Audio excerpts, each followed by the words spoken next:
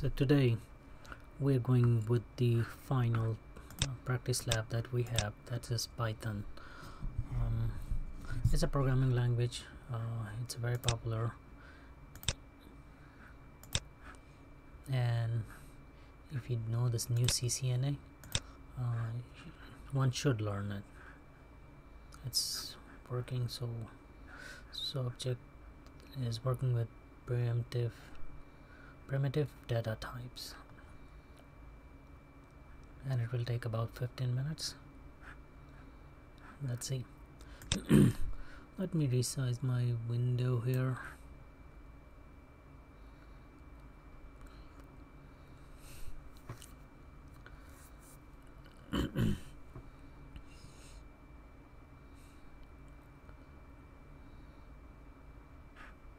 Okay.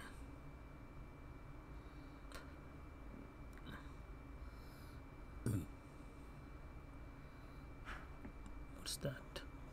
People. Okay. What have they installed here?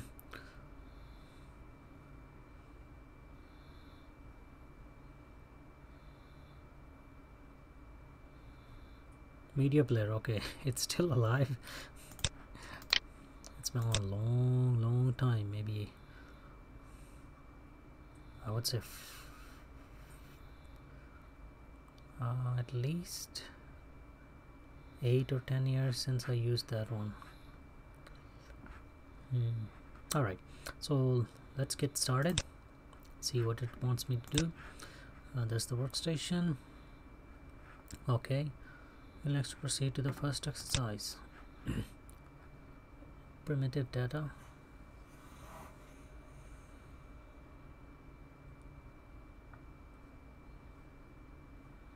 Learning object is boolean. Okay, I'm gonna read this.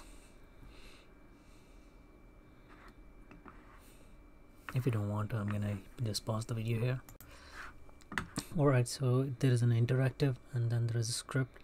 So interactive, whatever the code we write, we get the output, and for script you have to save it and then execute it. So that was all about learning outcomes. Is that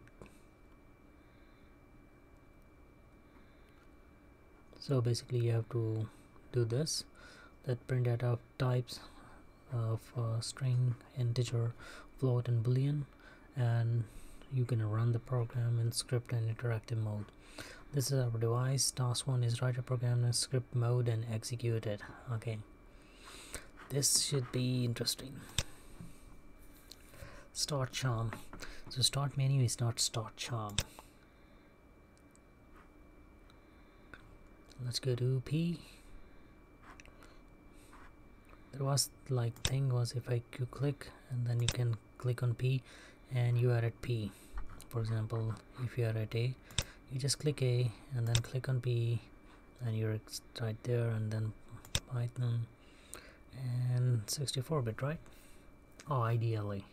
Okay.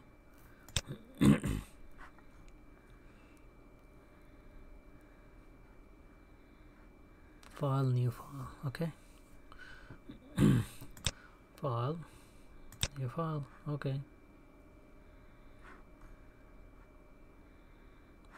This is the script and that's the interactive. So you have to write this one.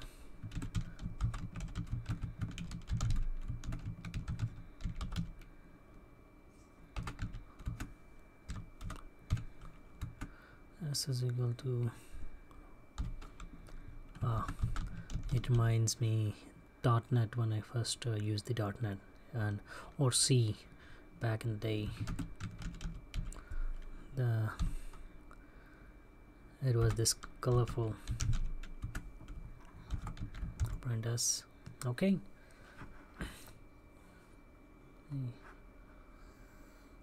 Yep, that's the comments.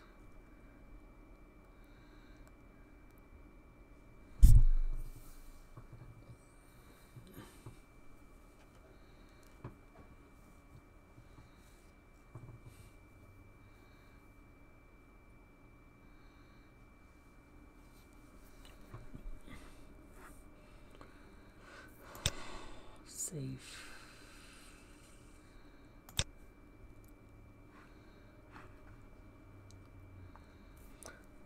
Navigate to this PC desktop folder.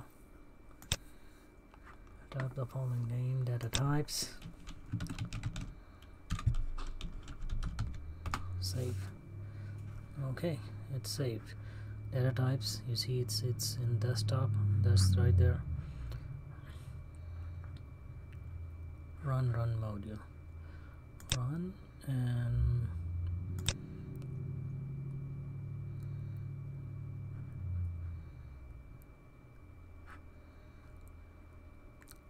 press F5. Okay. No, F5 is not working.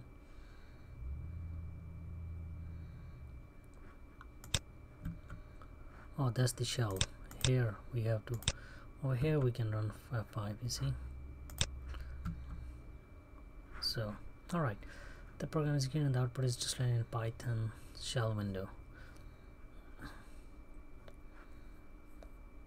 Integer variable with a value in the program, use the following code, x is equal to 5.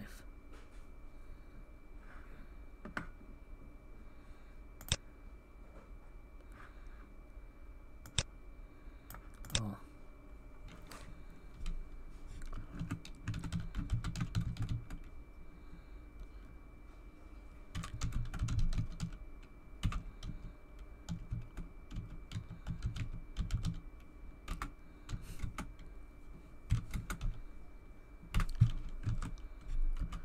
X is equal to 5.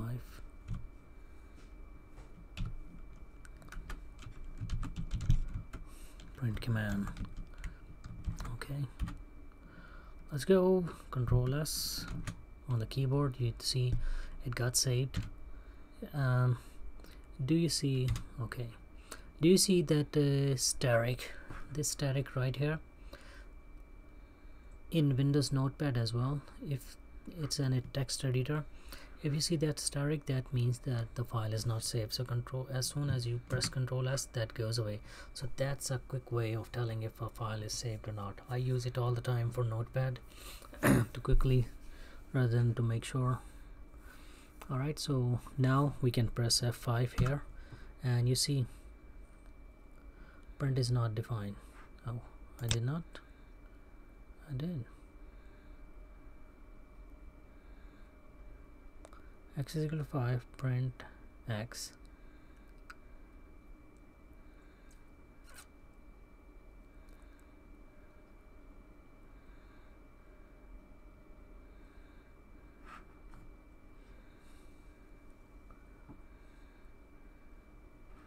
No, that's not good. Run. Oh, probably because. Now save it and then F5.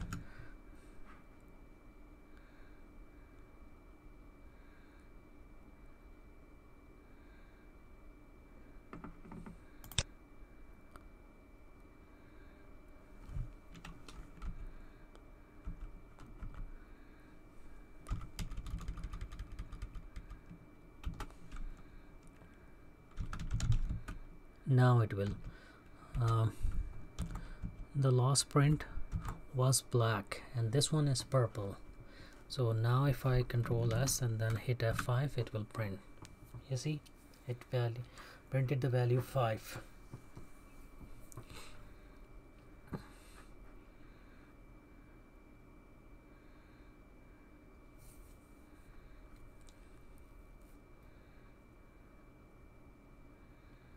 .53 declared a float value. Okay,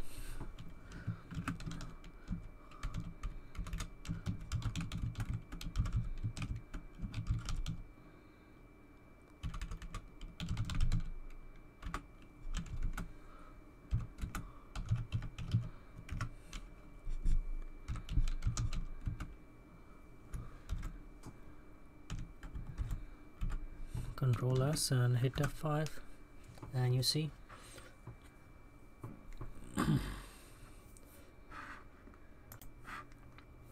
so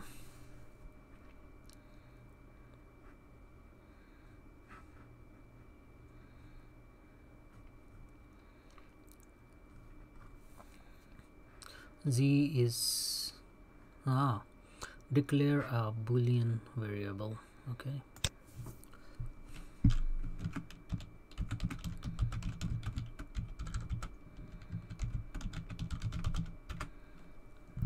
Z is equal to X greater than Y. Print Z. Control S F5. So basically what it did is it checked its X is greater than Y, and it was not, so it gave us the false.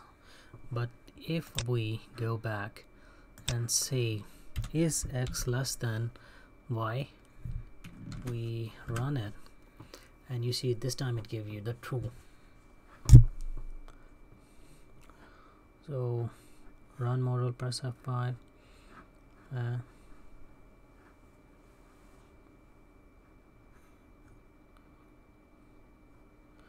interactive mode, and execute it. So now we're gonna run the program in this mode, shell window. So now we can close this out, right? Alright, so let's minimize them. Go here, click on A and P, shell, Python,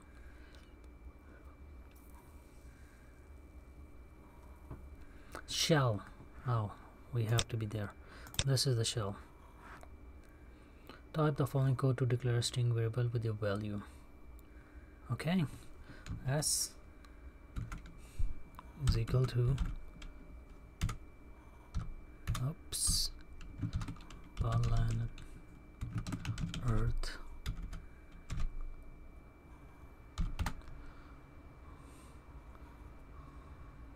press enter. Okay,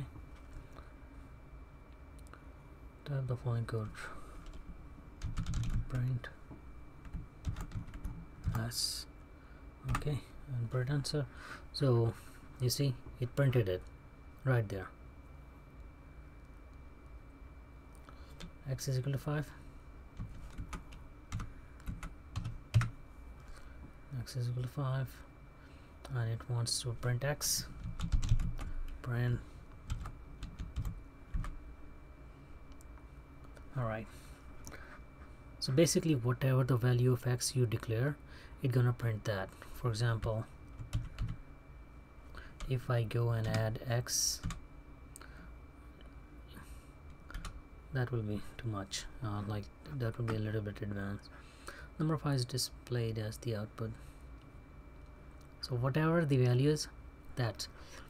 So now if we give the Y value is equal to 12.53, just like the other one, and next we say print Y.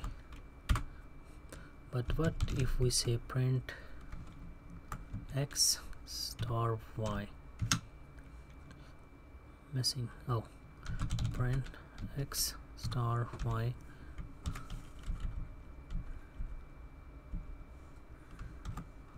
What do we get? You see? So I didn't want to show you that you will be confused, but what the. Alright, we already printed the Y. Now Z is equal to X greater than Y, and we know it's gonna be a negative. It's not, right? X is 5, Y is 12.53. Alright, so let's go to the next page. So this is summary preview. Well done, you learned something. They want to welcome you.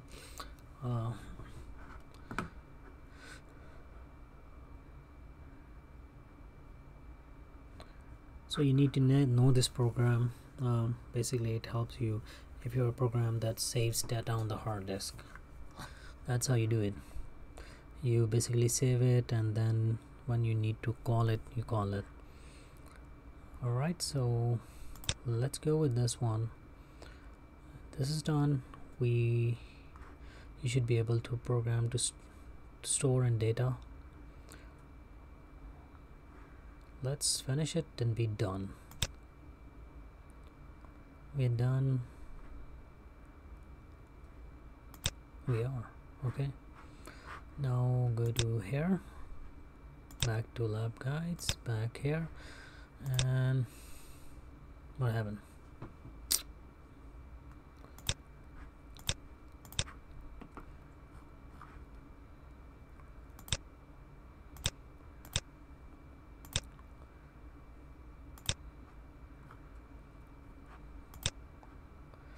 All right, we got the check mark here.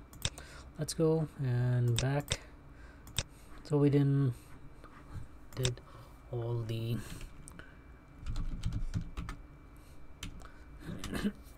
practice labs. We are done with that, so this should conclude our practice lab sessions. Only if I get my hands on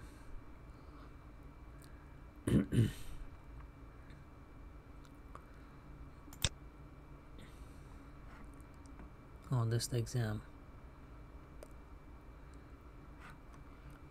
Yep, I don't want to go there just now. That's the exam. But anyways, so this was it. Hope if this video helped you in any way, please like, comment, share and subscribe. Thank you and you have a good night.